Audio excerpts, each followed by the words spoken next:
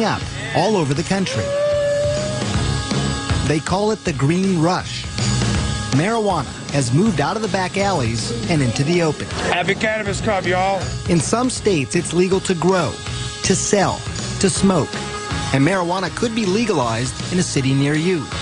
So easy to get, and many think so harmless. But when the smoke clears, is marijuana bad for you? Or could pot actually be good for you? Marijuana is better than all those pills for you in terms of treating? Yeah. I travel the world for answers. What does marijuana do to you?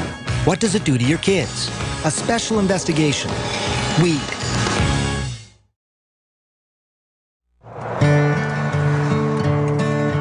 Our journey begins here, in this small town home, nestled in the mountains, with a family who has never allowed TV cameras in before. And you're going to soon learn why. This is so pretty out here. Yeah. They live in Colorado, one of 2 states where it's legal to smoke pot medically and recreationally. But here, it's also taboo to residents like Paige Figge and her husband, Matt. I'm sure it was mentioned to us by someone, hey, you should try this. And I thought, no way. You thought that's fringe stuff? No way, not in a million years, no. But in this area, marijuana is far from fringe. 4 joints, and do you want Island Sweet Skunk? Medical dispensaries are everywhere.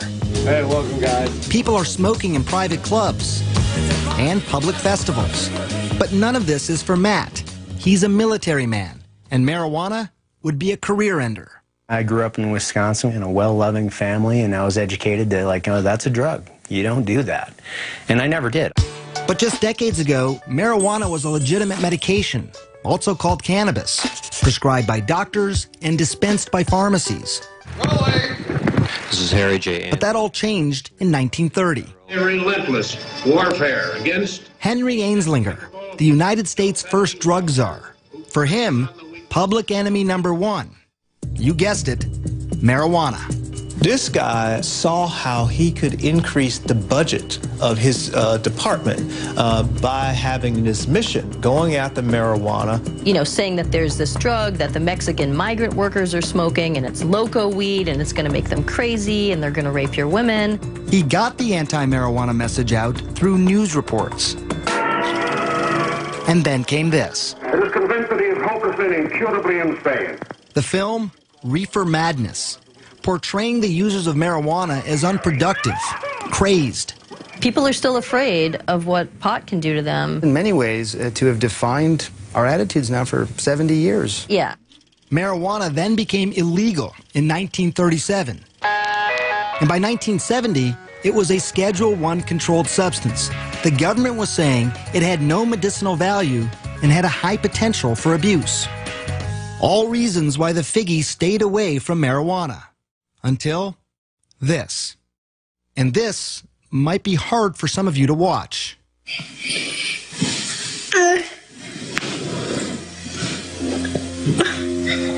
okay, baby. This is their daughter, Charlotte, having a seizure. We just thought it was just one random febrile seizure. Nothing to really do, Right. no medications. It's a fluke. Right. A fluke made sense. After all, Charlotte, nicknamed Charlie, was born perfectly healthy, a fraternal twin to sister Chase. Charlie always had big, big smiles. Just happy kids. Easy. Yeah, easy. Very much so. So it was around 3 months, you said, that when you Yeah. first noticed that Yeah. Charlotte had a seizure. I was changing her diaper, well, putting a new diaper on from after the bath, and her eyes just started flickering. It led to the first of many trips to the ER. They did the $1 million workup, the MRI, EEG, spinal tap. You know, they did the whole workup and found nothing and sent us home. No abnormal blood tests, no abnormal scan. And developing normally, too. You know, talking and walking, and the same day as her twin. Nothing was behind yet. By the time she was 2, though, the seizures had become constant and started to take their toll on their once happy, joyful little girl. She started to really decline cognitively, and she was slipping away, and she just wasn't keeping up with her twin. The Figgies finally found an answer. It was awful news. Dravet syndrome. It is severe, intractable epilepsy. The seizures start during the first year of life and are unstoppable. difficult to control, and very damaging. Severe behavioral problems, attention deficit and hyperactivity, the self-injury, banging her head on the floor and pulling her hair out, and like a possessed child. This isn't your perfect, happy Charlotte. It was a race against time. Many Dravet kids die young, in early childhood. Charlotte was almost 3. For the next 2 years, the Figgies tried everything. Strange diets, acupuncture, and dozens of powerful drugs like Valium, Ativan, phenobarbital. But nothing seemed to help. Even worse, some of the medications nearly killed her. After 1 dose, she stops breathing. And after 2 doses, her heart will stop. Did you have to do CPR then on her yourself? Yes. I remember when her heart stopped and I had her pulse and I lost her pulse. There was just nothing. The ambulance is on its way. She survived. You're okay. Mommy's here. But now it was fall of 2011, and Charlotte was 5 years old. When things were at their worst, she just sees all night, and the kids are sleeping either in my room or next door. They can hear the seizure scream all night, 50 times a night. And Chase would come in the morning and just, this is her twin, and just hug her and like rub her head and say, I'm just so glad you survived through the night last night. Matt had been deployed to Afghanistan, and the only thing he could do to help was start scouring the internet. And he stumbled onto this video of a child using marijuana. So how's everything going? Jaden had 4 days without a seizure. I'm like, wow, this having success on specifically Dravet, this is interesting, it's natural. And while he couldn't ever imagine taking marijuana himself, he was now in the stunning position of recommending it for Charlotte. I was like, we need to do this. And I said, I don't know. Charlie, there you are. And then Charlotte's condition got worse. 300 seizures a week, almost 2 every hour. She was not talking or moving, basically catatonic. As a last resort, doctors wanted to either prescribe a powerful veterinary drug used on epileptic dogs or put Charlotte in a medically induced coma so her brain and body could rest. For Paige, those were not good options. But maybe, just maybe, marijuana now was. But she was about to find out how hard that would be. This isn't go to the pharmacy and pick up your medicine. There was no protocol. When we come back, what will the Figgies do? And what would you do if this were your daughter? Is it she's allergic to? I had resigned myself. I don't think she's going to survive this. We've seen her flatline in the hospital. We've said goodbye. You're listening to Matt and Paige Figgy describe their own daughter. What would you do if this were your child? Charlotte Figgy had an extreme form of epilepsy. Her body was so frail that any seizure could kill her. With no traditional treatment left to try and the clock ticking away, her parents decided to try marijuana. Charlotte was just 5 years old. You need a card in order to be able to get the cannabis from a pharmacy. Doctors have to prescribe it. You need 2 doctors in Colorado to get the card for a juvenile or a child. It was hard. We were the first young child, and they said no. Everyone said no, no, no, no, no. Certainly her age played a role in my hesitance. Dr. Alan Shackelford is a Harvard-trained physician. He's also among a handful of doctors in Colorado who give prescriptions for medical marijuana. From the moment Charlotte entered his office, he knew she was in trouble. While he was just examining her, she had 2 seizures. She'd failed everything. There were no more options for her. Everything had been tried, except cannabis. Here's how scientists think it might work. Marijuana is made up of 2 ingredients. THC, that's the psychoactive part that makes you high, and CBD, also called cannabidiol. It's the CBD that scientists think modulates electrical and chemical activity to help quiet the excessive activity in the brain that causes seizures. I've been telling my patients to cut it. Dr. Julie Holland is the editor of The Pot Book, a complete guide to cannabis. For a long time, the work on cannabis and epilepsy was sort of inconclusive. Maybe it works, maybe it doesn't. They couldn't quite figure it out. And it's only when they really started separating THC from CBD that they saw, definitively, yes, CBD seems to really stop seizures. So the Figgies needed to find something that was rare, a strain of marijuana that was low in THC, Of course, they didn't want Charlotte getting stoned, but also high in CBD to treat her seizures. And that wouldn't be easy. Dispensaries and growers, they make their money off strains that are high in THC. I'm Joel. I'm Josh. No one knows that better than the Stanley brothers. Their family business is pot. And if you look at these clean-cut guys and what you see surprises you, don't worry. They've heard it all before. When we round the corner, they're like, oh, wait a second. You know, did you finish high school? They all not only finished high school, but also college, and in some cases, graduate school.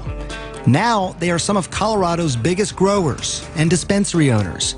They produce up to 600 pounds of medical marijuana a year, and much of that marijuana is high in THC.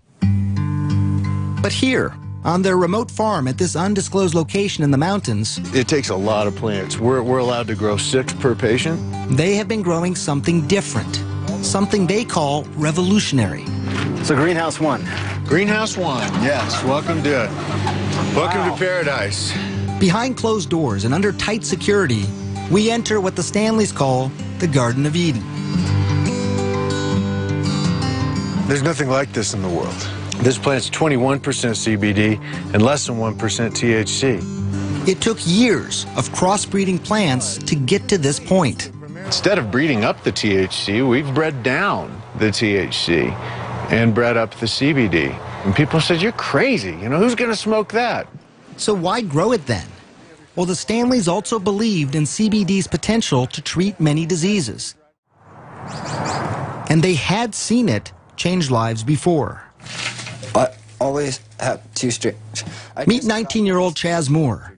He uses many different strains of marijuana, many of them high in CBD, to treat his rare disorder of the diaphragm. My abs. He can't catch his breath. It's called myoclonus diaphragmatic flutter. This fluttering here, it's annoying, but it becomes painful pretty quickly, I imagine. Yeah. Yeah, after like 15, 20 minutes is where I can like start to really feel it. He's about to show me how the marijuana works. He's been convulsing now for 7 minutes. How quickly do you expect this to work? Within like the first 5 minutes.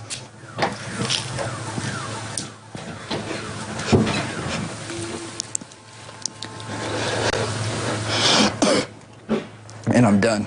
Like, that's it. That's it. It was actually less than a minute. Depending on the attack in the day, like, it'll work within the first couple hits. Hear how his voice is completely different. That attack lasted 8 minutes. But some have lasted much longer and happen as often as 40 times a day. And like Charlotte, he had tried so many things before. By 16, Chaz was taking these powerful, addictive, potentially deadly narcotics and muscle relaxants daily, like Valium and morphine. It would be safe to say that marijuana, what you have in your hand there, is better than all those pills for you in terms of treating what's going on? Yeah, I'm not zombified. I've had 16, 17 attacks today, and I'm still sitting up talking to you. My first attack on all these, I'd be in the hospital. I'm a firm believer that marijuana has actually saved my son's life. Chaz's father, Sean. His quality of life now is 1,000 times better than what it was when he was on the pharmaceuticals. A quality of life that Paige Figge desperately wanted for her daughter Charlotte. But she still had one hurdle to cross: convincing dispensary owners like the Stanleys to sell marijuana to a 5-year-old little girl. When Charlotte's mother called my brother Joel, and the brothers had a meeting, he said, tell us about this patient. She's 5 years old, he said. And we said, oh, no, we can't do that. Why? It was the fear of the unknown. Charlotte was the youngest patient at the time wanting marijuana. Would it be too much for her? Or would it change her life forever? We'll find that out later. But first, learn more about what marijuana does to your kid's brain, and yours as well. April 20th, Denver, Colorado. Tens of thousands from around the country and the world lighting up legally. Happy Cannabis Club, y'all. For some, it's a lifestyle. For others, it's a lifeline. We're working with the Lupus Foundation and rheumatoid arthritis. But for all of them, I wondered, what was it doing to their brains? Some of my patients call me pot doc. Your patients call you pot doc? Well, they never meet anybody who's as interested in hearing about their marijuana use as I am. Dr. Stacy Gruber is serious about pot. I want you to name the color and not to read it. Okay. I met her in her labs at McLean Hospital near Boston. She's using high-tech imaging to see what happens in the brain when you smoke. When you first smoke, that is, you light up a joint, a spliff, a blunt, receptors, which are throughout the brain, respond. And these areas of the brain are responsible for things like pleasure, memory, learning, sensation, sense of time and space, coordination, movement, appetite, and other drives, shall we say. So it's sort of an all-over impact, right? So reward, pleasure, hunger. You have this overall feeling of well-being, they say. That all sounds pretty good. Right. It does sound pretty good. And it's not just feeling good, but there's this phenomenon reported by many smokers over the years, especially famous artists, the ability to be more creative. When you feel that high, there's sort of a release of dopamine, and your brain sort of has the ability now to perceive things slightly differently from the way you might have if you hadn't been smoking pot. What you really see is this reduction in inhibitory function. Welcome, Dr. Gupta. Pretty spectacular. Less inhibition. That's something that painter Amir says helps him be more creative. A successful artist, his canvases sell for up to $25,000. It's my favorite way to work. Using marijuana. Yeah. He's been painting for 14 years, smoking for even longer. He says it makes him feel more relaxed, but most importantly for him, he says it makes him less critical of his own work. Stop worrying so much about this and that, and just sort of looking and being as present as possible. Amir does caution that it's a delicate balance for him. It would make me very apprehensive, as maybe a little paranoid, just too analytical. You can get paranoid, you can have disorganized thinking, you get disoriented. It can be uncomfortable, it can lead to panic attacks or anxiety attacks in people. How do you know when you've done too much? Simple tasks become very frustrating, like mixing paint, and then just sort of get into this state of you know?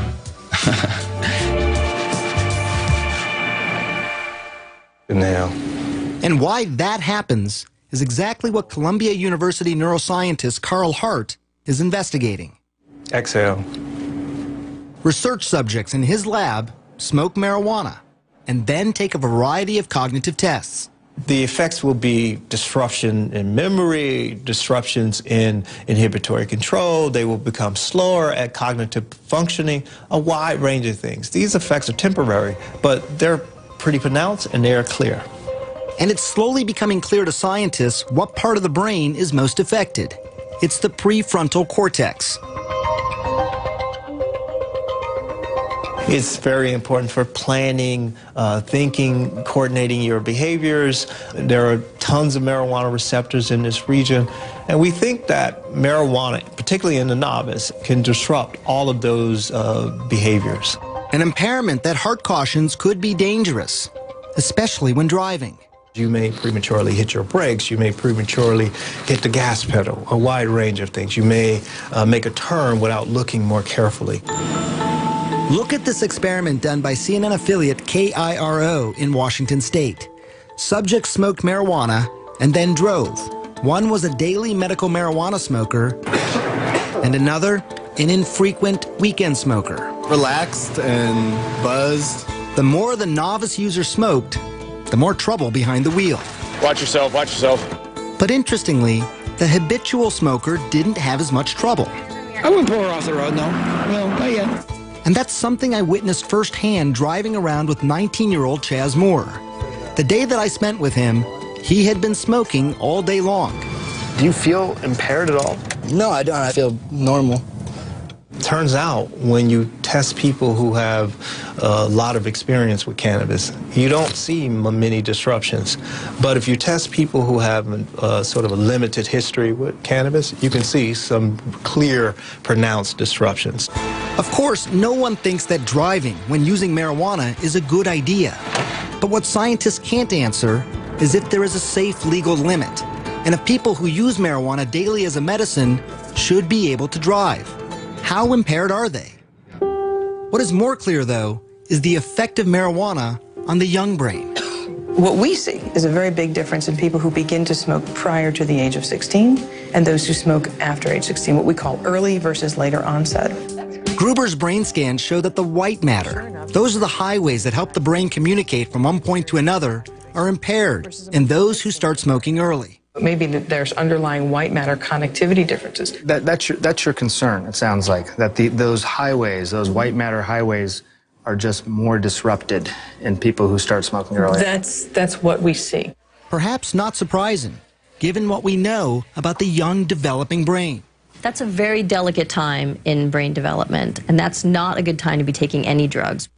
Preliminary research shows that early onset smokers are slower at tasks, have lower IQs later in life, higher risk of strokes, and increased incidence of psychotic disorders. And while these studies are not conclusive, some scientists are still concerned because in 2012, 35% of high school seniors lit up. And that could mean a generation of kids with damaged brains. And many fear something else. I never really told myself I needed help. A generation of marijuana addicts. When we come back, the truth and the science behind what's being called a growing epidemic. And later, Charlotte's story, the first and youngest child to try marijuana in Colorado. This was the day Chaz Moore almost died, pumped full of drugs like morphine, Dilaudid, Valium, to quiet a non-stop 48-hour attack. I thought I was going to overdose, and yeah, it was pretty bad. At his bedside, his father Sean watched his son go from being catatonic to what he calls high as a kite. How high are you on the morphine? I'm not high on. I've watched friends of mine die from taking the same drugs that he took.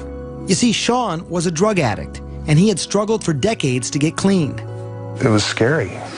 It was really important for him not to take these drugs if he could avoid them. If he could avoid them. I know how addictive they are. I've seen it.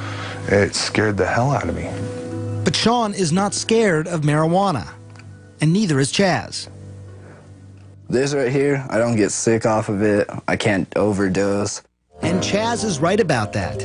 While there are fatal, accidental prescription medicine overdoses every 19 minutes in this country, there are virtually no reports of fatal marijuana overdoses. And it's perhaps one of the biggest reasons most people think pot is safe. In fact, a new study of children showed that by high school, only 1 in 5 think marijuana is harmful. That's the lowest number in more than 2 decades. And it's something we heard over and over as we traveled around the country. Not really that harmful.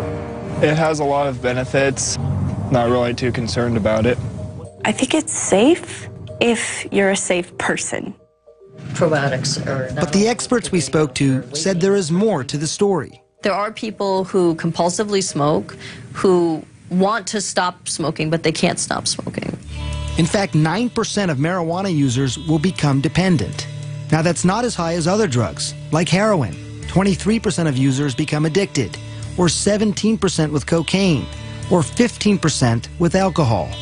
But it's still approximately 1 out of every 11 marijuana smokers. There's no longer any scientific debate that marijuana is not just psychologically addictive, but also physically addictive. So give me an update. How you doing? Dr. Christian Thurstone runs one of Colorado's largest youth substance abuse treatment clinics. The number of marijuana addicts he treats has tripled in the last 3 years alone. Literally, I cried about it.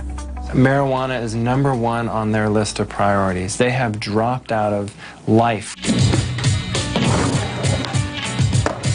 Back in the day, I wouldn't feel like my day has really started if I didn't get high. Joel Vargas started smoking when he was just 13.